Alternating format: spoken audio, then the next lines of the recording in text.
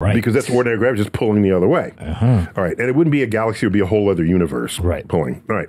The reason why it's probably not true is the dark energy is greatest the larger the region of space that you're describing. So it's not obvious to me why an external force of gravity would manifest that way here. Right. So what you're saying is there are regions where it's greater than in other regions?